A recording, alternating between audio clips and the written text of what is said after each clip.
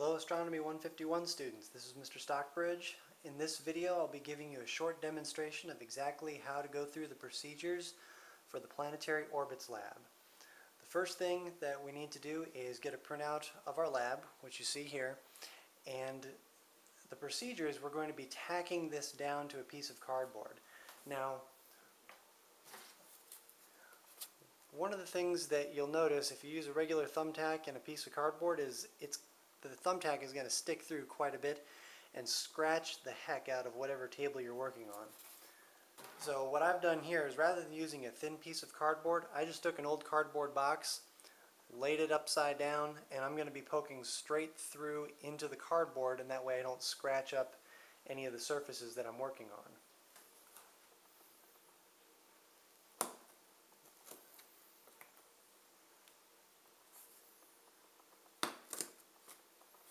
Now, one additional thing I'm going to do is I'm going to go ahead and tape down just lightly the edges of the page so that it doesn't slide around or fold on me at all as I work.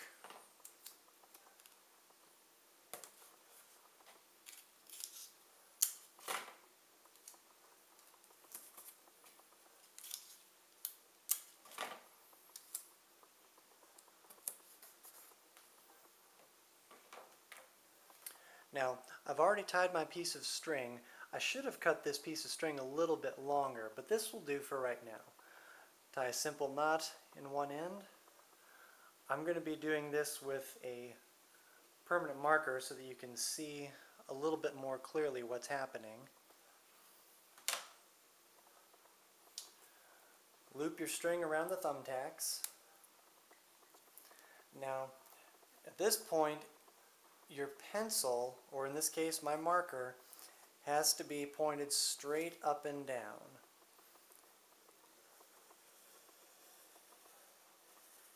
Whoops, you can see I ran off the edge of my paper there a little bit.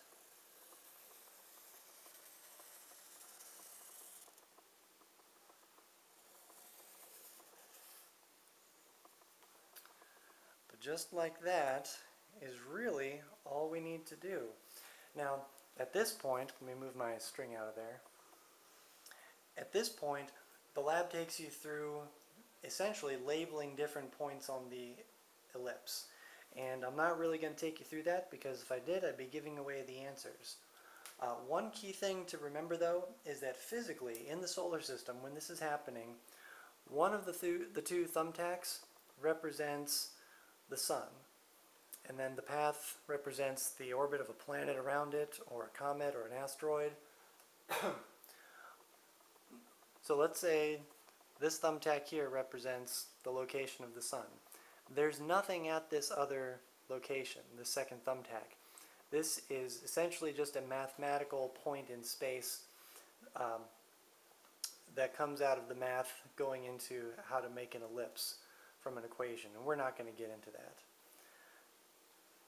At this point, you've seen all the demonstration that I can give you without giving away answers. Everything else is labeling different locations and taking various measurements, and then in the end you're going to do a simple calculation with your measurements to determine what the orbital period is for an object traveling on this particular path.